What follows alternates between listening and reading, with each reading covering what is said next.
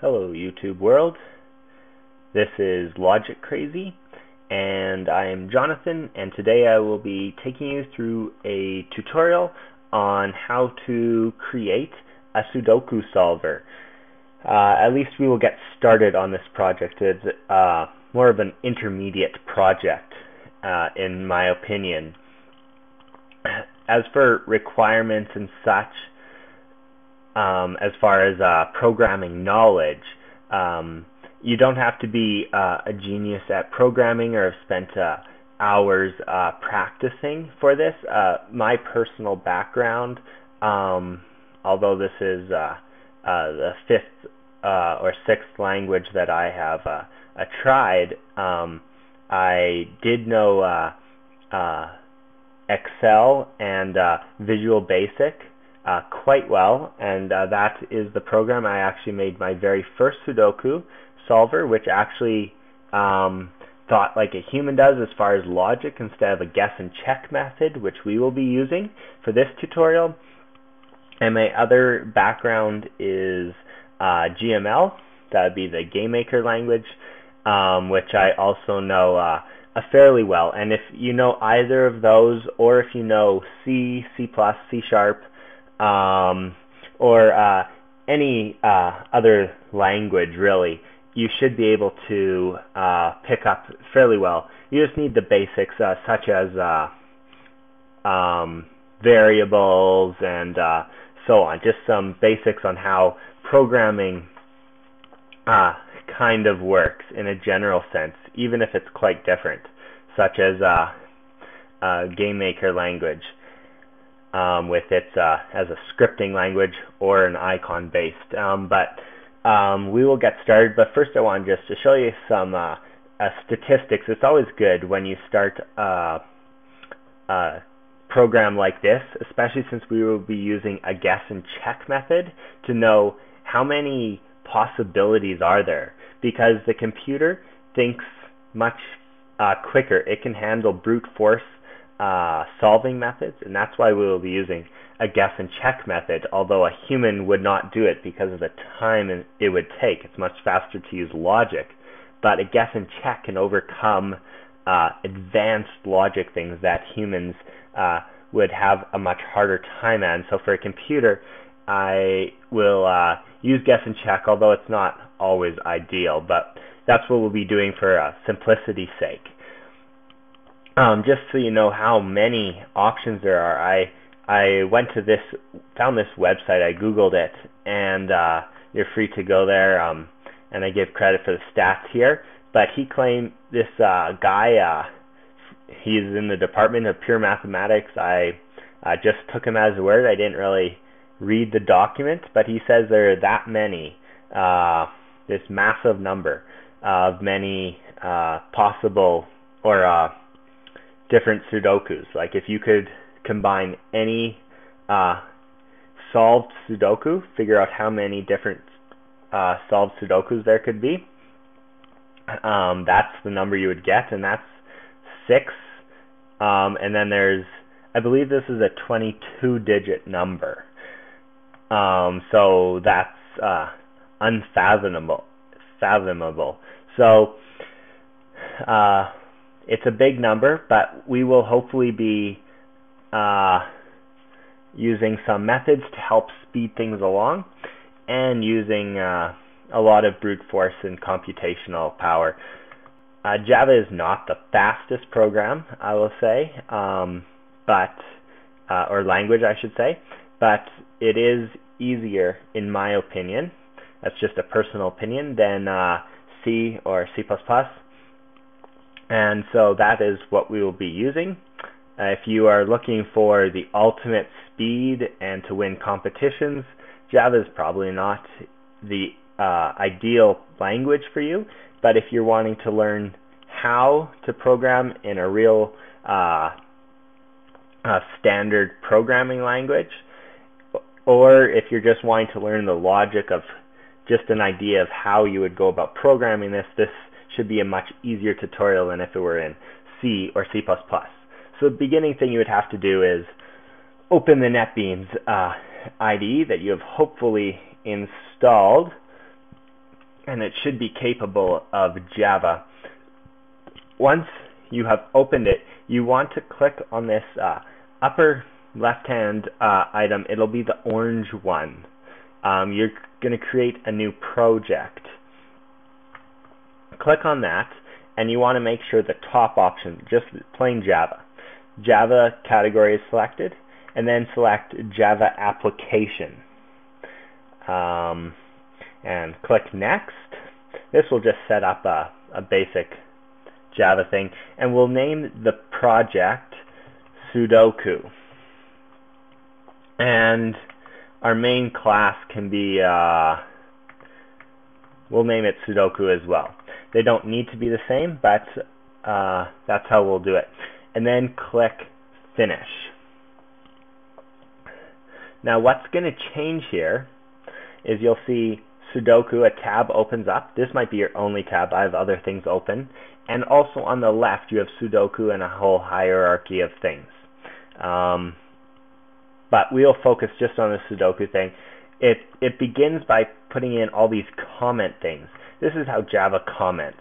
When you want multiple lines of code, what you do is a /*, and then you can type in as many lines, and it automatically adds a /* at the end. That means everything between those two end pieces here and here are all comments. It basically comments the Java will not read. It will be ignored when it's compiled, and it's just for your reference and to make sure that you can keep tabs on what you've written. And if you want a single line comment, you would do a / and type, and then the next line is not comment. But we'll just delete all the comments. Just clean this all up. Delete all this. Just get it very basic. Just delete to the end of the text so you keep the tab format. So this is the very start. You start off with a class, and then there are different things that can go inside. This is the main event, and this is what the program will start off with.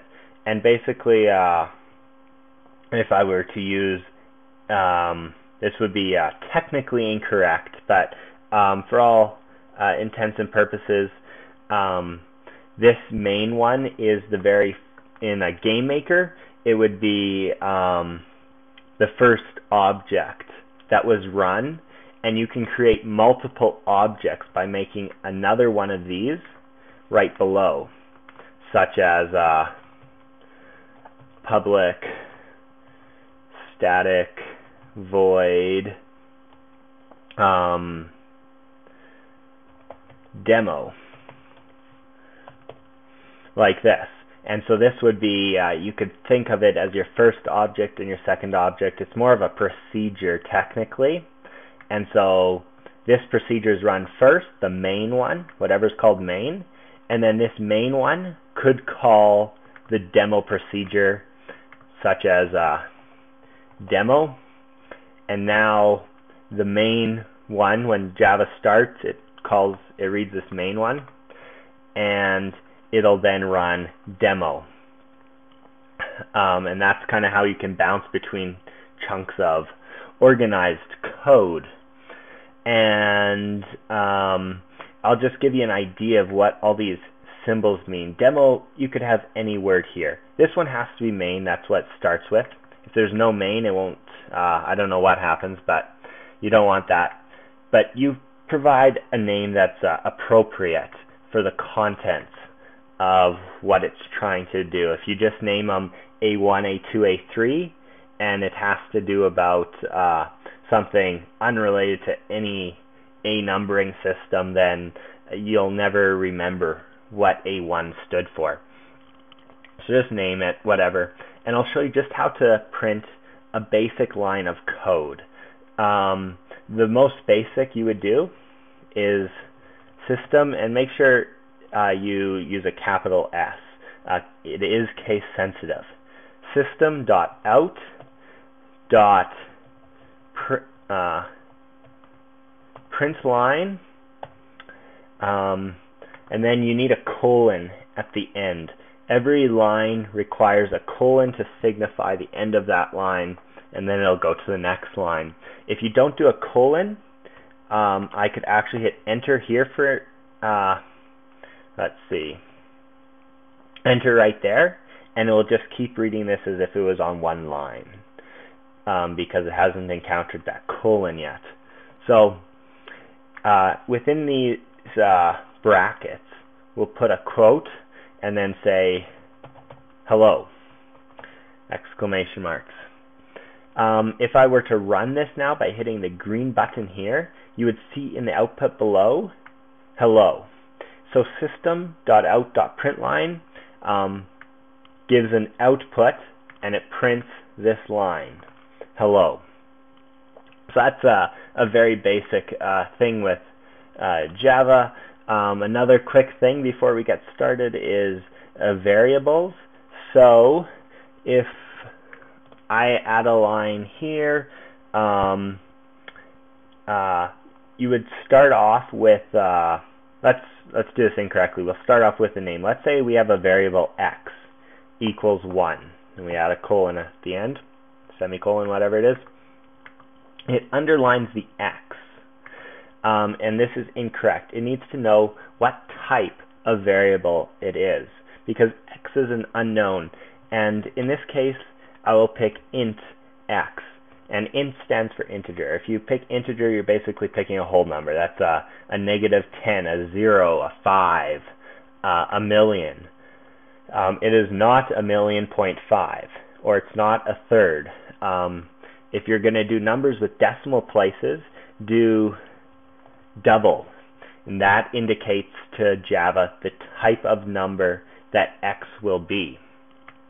And if you're going to do words or a character, I believe it would be char, and then to write a character, this is a single letter, not a word or a string of words, but a single letter, and you would do a single quote and put in one letter.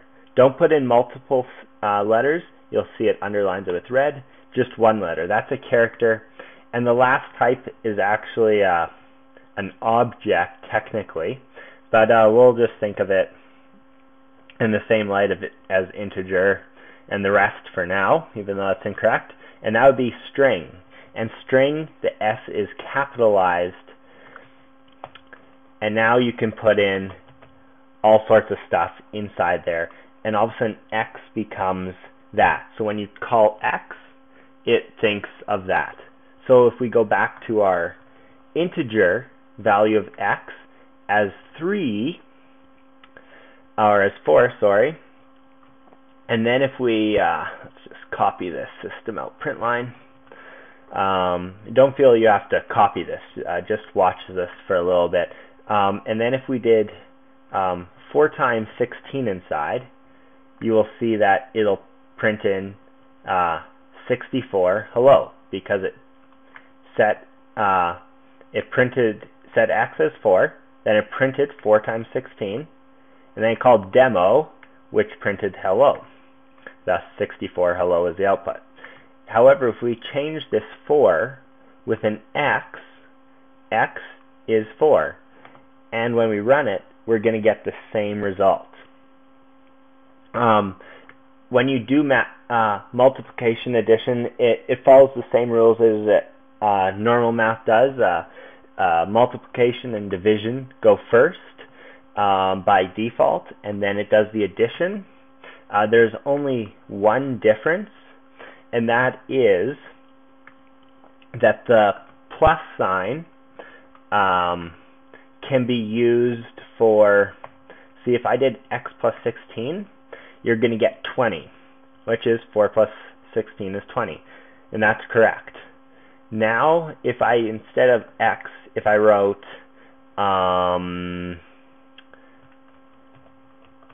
in quotes, words equal, and then plus 16, the plus 16 adds, is written after the words. And then, instead of going from And then so it first prints out words. It goes from left to right in this case, words, and then the plus is not an addition as far as numbers because it started off with words. It just writes 16 afterwards. And therefore, if I do plus x plus 16, what it does, since it starts from left to right, you would think it would say words equals 20, but it doesn't. It starts from left to right, so you have to think like the engine does. It'll do words, then it'll write a 4. It'll put a 4 at the end, and then it'll put a 16 at the end. So you get 4 words equals 416, not words equals 20. If you want words equals 20, you have to add brackets there, and that will provide you with words equals 20. This might be a little bit of an overview, a little bit too abrupt at first, so we will slowly be easing into this, and you can always replay this as we go, and things will just continue gradually get more complicated, but it's definitely faster paced at the beginning, and later on it's more thinking about how to grasp the situation rather than how to do the programming. So I'm just gonna delete all this for now, and so this is where you should be with just a basic program. The first thing we're gonna do is create an array, and I won't go into too many details about an array, but you can think of it as a two-dimensional list of numbers. Like a one-dimensional might be, you could think of it as 1, 2, 3, 7, 11, -1. That would sort of be a list, and then an array would be more like a grid, row 1, column 2. So it takes 2 numbers to pinpoint your location. And since we're doing a Sudoku, the most easy way, especially visually, and the way that makes sense, is to create an array. And the array will consist of integers, right? Numbers from 1 to 9. There's always, you have to remember that in Sudoku, and hopefully this is a prerequisite, I guess, for this tutorial to know Sudoku. If you don't, please figure out how to do it from some tutorial. I'm sure there's lots of them on the net, better than any I could produce. But then there are numbers 1 to 9 arranged in squares, and each column and row has numbers 1 to 9, and then there are 9 squares of 9 arranged in the Sudoku, which also must contain numbers 1 to 9. And so there are blank numbers. In a beginning Sudoku, there are squares that are blank. So what number will represent a blank square if this array will be filled with integers? And the obvious answer that I come up with is 0. 0 is like null. It's nothing. And so we will consider that a blank spot. So what we will do is write integer, because we're going to be declaring an integer array, and we will name this grid, or this array, I guess, user grid. And I usually, when I combine 2 words, you can't put a space in names, as in user space grid. It's got to be one word. And so the way when I put user and grid together, I capitalize the second and third and fourth word and so on. Not the first, not the U, but the G for grid. And the way you do an array is you put in square brackets. This would mean a list more. It's still an array, but more of a one-dimensional array. And if you add a second one, that means it's now like a grid. So if this one was 3 and 2, that might be row 3, column 2. Something like that. And now we have to write in this fancy code here. Just write in new int. So what we're doing is describing the user grid as an integer that is an array. And hit enter, even though we haven't finished, and I'll put curly bracket, and I'll just indent that. And this is how we're going to represent the array. There are many ways to represent an array, but this I find to be the most visually appealing method, although the most perhaps line consuming. So we'll add another curly brackets inside, make sure they're curly, and we'll put in 0, 0, and we'll do this 9 times. How many do I have? 2, 4, 6, 8, 9. Good. Now I hit enter.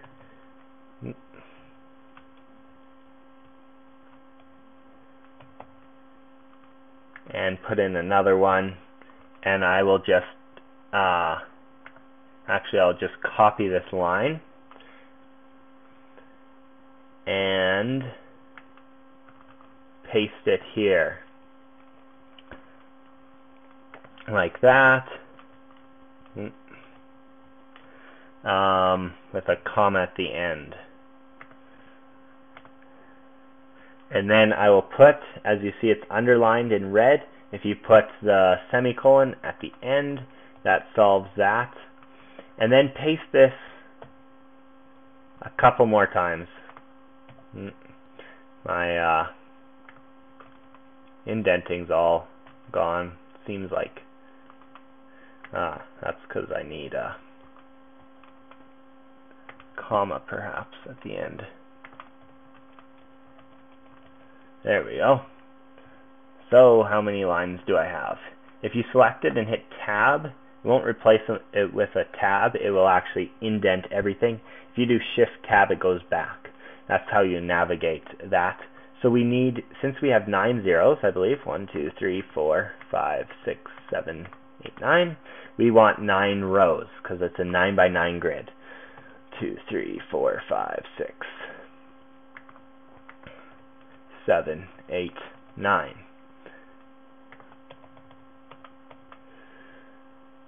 Like so. Add a comma there. All right. And let's see. Now I have a lovely error that I have to think. There we go. So that should be what you're looking at. And this is a blank grid. This is a Sudoku that nothing is solved in. And of course, we're not putting in these nice, distinct lines that everybody would hope for. But it will hopefully be possible to continue. And we will add a comment to this by doing a double slash and saying horizontal is in the first bracket and vertical is in the second bracket, so that we can keep track. So when I say user grid 3, 3, it goes to horizontally one. It starts at 0, 0, 1, 2, 3 across, and then 0, 1, 2, 3 down. And it always starts at the top left corner. That's another thing I should mention. This spot is 0, 0, and therefore this spot is 8, 8, not 9, 9, because 9 assumes you start at 1, 1. Hopefully that made sense. That sounded confusing when I heard myself say that. And the next thing we will write is we will make another grid, and just run with me on the logic behind this. Normally when you solve a Sudoku, you have one grid and you start solving it. You start writing on this grid, and it makes sense. You just have one grid and a pencil kind of thing, and an eraser if you're like me. But with programming, we have a grid that the user types in, okay, this number 00 is a 3. We know these specific numbers, and the rest we don't know. And we want to leave that intact so that they can edit this, and once it solves, it doesn't fill in all their spots and they don't know what they had typed in. So we need a grid. This is the grid the user types in. We will create another grid that the computer works on. And we will create a third grid. So the first grid is just the unsolved Sudoku that the user provides. The second grid is the grid where it tries out numbers and erases as a guess and check. Oh, let's check if this number is a 1 in this square. Oh no, that didn't work. Let's try it with a 5. That works. Let's go on to the next square, and so on. And the third grid that we will make is going to consist of all the possibilities. So instead of this one being a blank, it'll have numbers 1 through 9 inside of it. And that will become apparently useful, as you'll see later on, especially when we're trying to improve the speed of this program in various situations. But basically, the guess and check will refer to that third grid containing numbers 1 to 9, and select the next number that appears, number greater than the one it's currently guessed. So if it guessed 5 and it didn't work, it goes and looks at all the possibilities and sees, oh, 6 is the next possibility. I'll jump it to 6, and so on. Anyway, that'll all begin to make more sense later, but here we have already created our grid, and before we create, let's create these other grids. So we'll write in integer int, and this one we'll call just grid. We'll just call it grid because we'll be using it a lot. And the 2 brackets, you may as well just copy the equals new int. It's all the same as the last one. There's a lot of repetition in programming. And the only difference in this case, let's add a semicolon, is that we'll put 9 and 9. Instead of calling this big thing which puts zeros, which is very helpful because if I wanted the user to pick this as a 1, I can visually see where that went. But if I say 9, 9, it will essentially actually generate this. It'll generate with default as 0, and it'll create 9 by 9 grid. So that's a very concise, easy way. And as a comment, we will describe this grid as the grid that the program experiments on. So it will try things and undo them and experiment as it guesses and checks its way through the Sudoku. And then we will create another one which we will make a string. It won't be numbers actually. It'll make sense later. String. And we'll call this one pgrid. And copy this 9, 9 thing. And oh, I forgot T there. Let's see if that's right. Oh, and I shouldn't write int. That's right. Shouldn't be copying and pasting. It's better if you just write it, I guess. Alright, there we're out of errors. And this one I will call the possibilities grid. So this grid contains the possibilities for each square. And it makes sense that all of these are declared within the main, and we will leave that there for now. The next thing I want to do is create something that can render or display this grid intelligibly. Just as we wrote hello, words equals 20, and so on, we want to be able to express this grid in a visual format, such as this grid above is. And so the way we will do that is we'll create a method that will do that, and we'll call it public static void print, and we will put in there system.out.print line brackets and end. And if you don't put anything in those brackets, as we aren't, it will create a blank line. And the purpose for that is that we can print out the original grid and then print out the new grid, and it'll start off by putting in a line in between those two.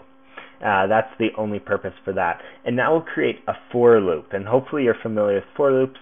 The way you write a for loop in Java, you do for, we'll initiate a variable I equals 0, semicolon, as long as I is less than 9, execute the code, and then do I, and you would be familiar maybe with plus equals 1, and then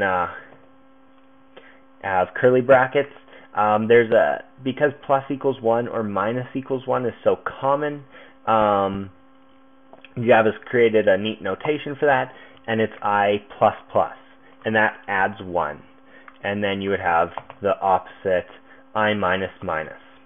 And there's also putting the minuses and pluses before the I, and that does all different stuff. Anyway, it gets really complicated, but what we want is I++. And within that, we will create another for loop. Now, if you were to copy this first for loop inside the second one, you would notice an error, and that's because I's already been declared. So we're going to jump to the next letter. You could do a word if you wanted, but we'll just jump to I is standard. That's why we don't start with A. It's just a convention of programming languages in general. And so I starts as J. And you have to watch these numbers. This is I equals 0, smaller than 9. Do you pick smaller or equals to 9? No, that would go through 10 times. And you'll get a sense of that the more you program, and hopefully some of you have already a basic idea of how that works. And so basically what this is going to do is go for each digit of I from 0 to 9, and within that, for each digit 0 to 9 of J, I want to print something out. And so that's basically is a way we can go through each one of these data points. And I will type in system.out.print, and what we're going to print will be, we'll print the grid, what we're currently working on. It would be right now, grid, and you have to specify the 2 square brackets, and the first spot is I, and the second spot is J. And what this will basically do in the end is it will go through each row by row, and it'll print out that letter of each digit. And right now you see that grid is underlined. It doesn't know what grid is. And there's a very simple reason for that. The grid that we have named up here is only known within the main method. Outside that method, this variable is unknown. And that way, an outside variable can create a grid that's maybe different, and they're kept separate. And it might seem confusing, but it becomes very useful later on. And so what we need to do is pass on this grid to the next, we'll pass on this grid to the print. And the way you would do that would be, we'll call it an integer. It's a two-dimensional array integer, and grid. That means that in order to, we'll call print in the main. So it will create all these grids, and then it will call out print. Now if you just leave these brackets blank, it's going to complain at you. What you have to do is type in grid, or you could put in pgrid, or any grid like that. Pgrid, it happens to be a string, but you could put in, let's see, user grid. That works. But whatever this is, this function is sent, the grid as this procedure knows it, is sent to the print. And this, in the brackets of this print, it is received entitled grid. We could entitle it grid A, but I find it very confusing to title them differently. Just keep the names consistent as much as possible. So send grid and receive a grid, and then it will go through printing. If we run this as is, this is what you will get. A huge line of zeros as it went row by row printing out zeros. This was not quite what we were wanting. We were wanting more of a 9 by 9 sort of look.